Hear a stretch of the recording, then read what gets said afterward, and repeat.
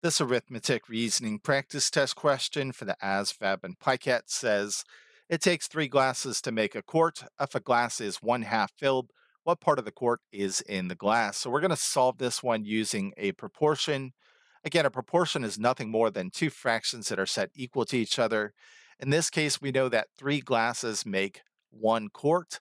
And the way I filled in this proportion is like this: glasses in the numerator over quarts in the denominator.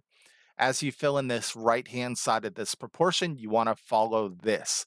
All right, so if a glass is 1/2 filled, so this is referring to glasses, we put glasses in our numerator. What part of a quart is in the glass? That's unknown, so we'll call it x. We solve proportions via cross multiplication. This becomes 3 times x equals 1 times 1/2. Anything times 1 is itself, so this is just 1/2. To clear this 3 in front of this x, I'm going to multiply it by 1/3. I'm going to do that to both sides of this equation.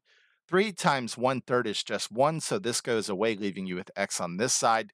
Again, when you multiply fractions, you multiply straight across. This becomes 1 times 1, which is 1, 2 times 3, which is 6.